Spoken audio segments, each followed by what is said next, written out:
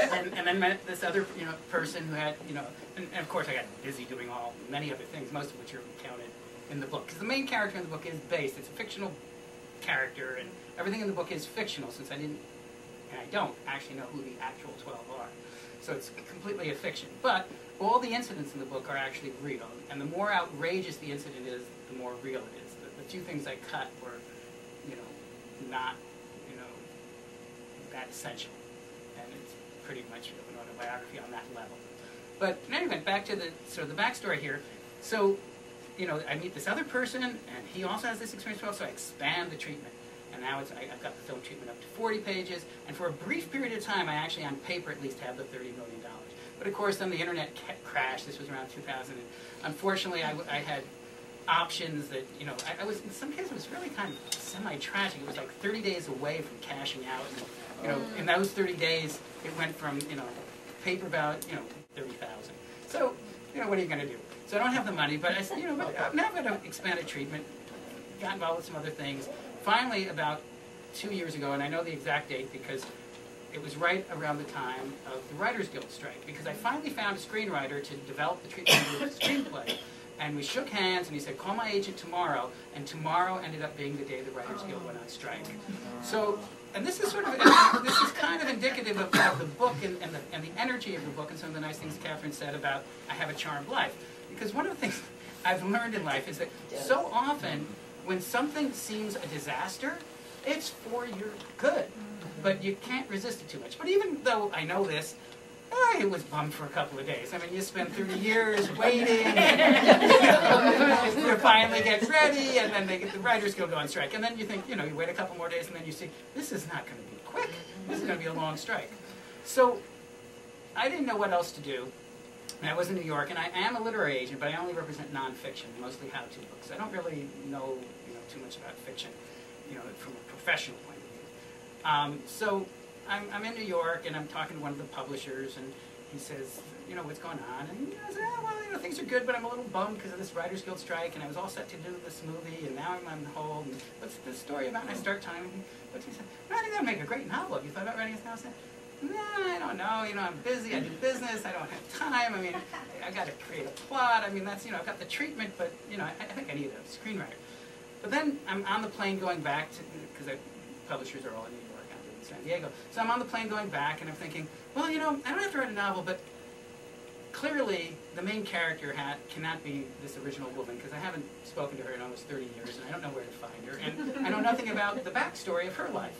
And I had the same experience, so I'll just make the character a version based on me, and I'll write the backstory. And so when the strike is over, I'll have a really good backstory I can hand off, and it'll get the screenplay done faster.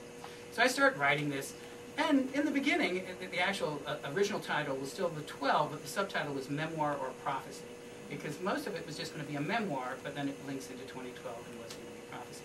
So the first draft, I actually even used my own name. I used all real people's names, which ended up being the biggest problem on the editing because I had to change all the names.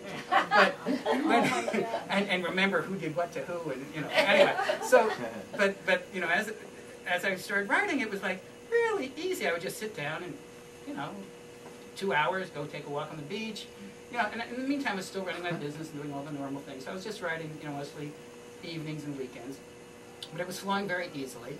And and this is very interesting. I got to the part where the character meets the first of the 12. And the computer took over and started writing by itself. This is unbelievable to me. And the first 2 times it happened, I erased what the computer wrote because I was like angry. I was like, who is hacking my computer? It's like, I don't get this. What is going on here? And fortunately, I have kind of a strange personal life. I've been, anyway, some of this in the book. But, so my girlfriend happens to live in Kauai, and I live in Cardiff. I find, 3 weeks on, 3 weeks off is kind of the ideal marriage for me. So anyway, so I call her up because she's intuitive, and she deals with all these strange things. I mean, I don't really know. I kind of take it with a grain of salt, but she does exorcisms and talks to the dead, and, all this kind of stuff that I'm not so certain about. So, but, this is something out of the ordinary. So I call her up, and so I'm chatting away. What do you think? And da-da-da. She said, well, If it happens again, save it, and I'll analyze it for you. Well, in the 5 minutes I'm talking to her, because we have one of those mobile phone things, I'd gotten up from the computer desk, I checked back the computer and an entire screen of names and numbers has been written, which I have saved and which someday we'll try to figure out what the other side is trying to communicate here. But anyway, so strange things like that happen. But anyway, it was about at that, what the other side is trying to communicate here. But anyway, so strange things like that happen. But anyway, it was about at that point that I realized that, maybe this was more than just the backstory. Something was going on here. And so I did give out, just to a couple of people, a few chapters from the beginning.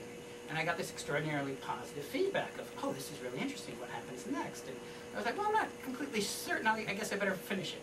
So I just kept writing, and next thing I knew, it was done, and I met Catherine, and she called me up and told me how wonderful it was, and I was like, that's pretty interesting. And I said, well, but I don't really know her, and, I don't know. That's just one person. So I sent it. I happen to know a lot of writers. So I have a buddy who, because I represent very, very few novelists. By accident, I've represented 5 novels. I've represented over 5,000 nonfiction books. So it's really just sort of, I have a nonfiction author who insists on writing a novel. What are you going to do? Your friends. So I have one in particular, and he happened. And it's really weird. When you say no all the time, you end up getting really good stuff. So he happened to have written a New York Times bestselling novel.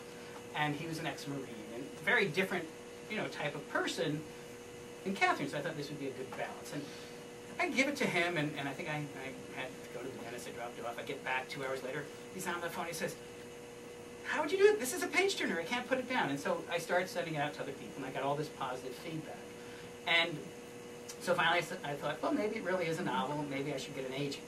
Because, I'm an agent, but, I don't know who does novels. Novels, I think you're crazy to represent novels. You have to read the whole thing.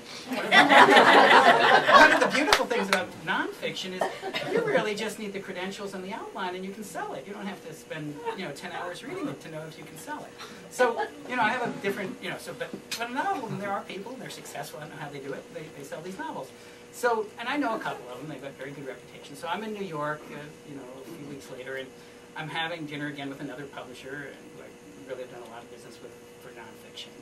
And I don't even know that he actually is a great fiction expert. So, but, because he asked me, because I asked him, I said, I'm debating between these 2 agents, who do you think I should go with? And he said, well, it really depends on the type of novel. It's not all novels are the same. It's like, okay. So he said, look, we've done a lot of business, we're friends, just give me a copy, I'll read it, and I'll let you know who I think you should go with. Okay, so I give it to him. Apparently he really liked it. I don't think he actually read the whole thing, but he skimmed it at least. And he gave it to his associate publisher, and she did read it.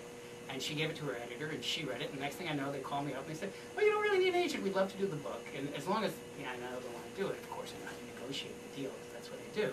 So instantly I had an American publisher, and a very good one.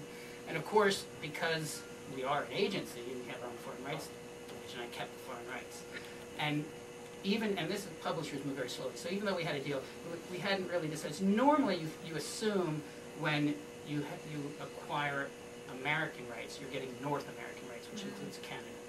But, we hadn't signed the contract yet, and, you can interpret it occasionally. No, you have American rights. America is America. USA. So totally by accident, this is sort of like what you just found in that page. Things like this are happening all the time with this novel. So again, something that seemed negative at the time. I have a meeting. I have a client. She happens to be Canadian. She has a Canadian publisher. She wants an American publisher, but she's really close to her Canadian publisher. She doesn't want to offend the Canadian publisher. Well, I meet with her Canadian publisher. Next time I'm in New York, she'll fly down from Toronto. Sure. So, and before the meeting, we exchange emails and say, what are you doing for your other foreign rights? And, oh, yeah, we could use some help, da-da-da. So I said, well, I have my foreign rights manager. He lives in Brooklyn. He'll come over. We'll have lunch. We'll talk about it. Well, that day, at that moment that he was supposed to meet, he takes the subway into Manhattan. That's the fastest way to get there usually, but not this day. There's some kind of problem in the subway, and he calls, apologizing, saying he's going to be delayed an hour, he's going to have to drive in because the subway, da-da-da. So we kind of run out of things to talk about, this publisher, a Canadian publisher, and she notices this manuscript, because I just come from my publisher with a copy of the edited version of the book.